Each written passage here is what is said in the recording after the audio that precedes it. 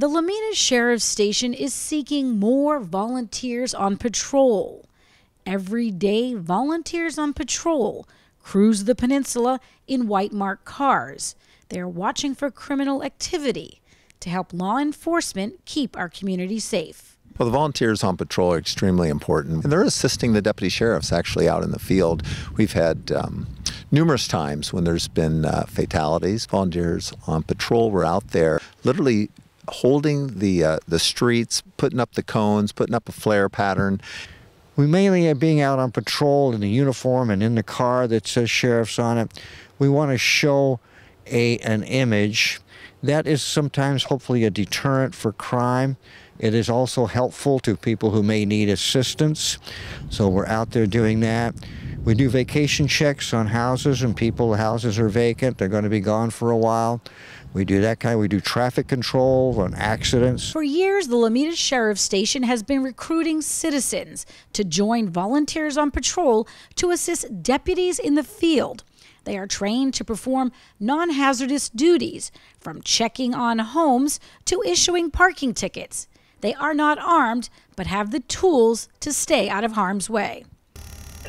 Yeah, 10-4, we got it. We don't have guns, we don't have weapons, but we have something sometimes it's even better. We carry radios, so we can get people who do have weapons to help us out right away. And that's exactly what we would do if we saw something that was suspicious. I have been successful in observing people who are suspicious and who have turned out to be of a suspicious nature and have been taken into custody. I have done that. That is a kind of an adrenaline rush. This RPV resident has volunteered for 17 years, and his colleague joined 5 years ago. Every time they get behind the wheel, they know they are on an important mission and encourage more residents to get involved to prevent crime. I think it's very effective and helps us to keep control of our situation here, and helps the police department, the sheriff's department, of keeping track of what's going on around the area. There are eyes and ears. They're the ones that are out there. We don't want them contacting people unless it's just a friendly contact. But they do have police radios, so they have full contact with us at all times. What kind of background do you need? What do people need to know if they are interested in doing this?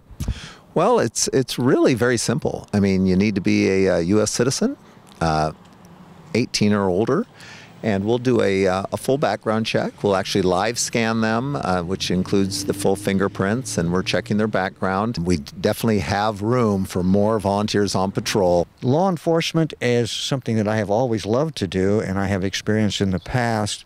And I wanted to give back to my community. I think it's rewarding. I think if you have time on your hands and retired, it's wonderful. And if you're younger and plan to pursue a career in law enforcement, I tell you, it looks great on a resume.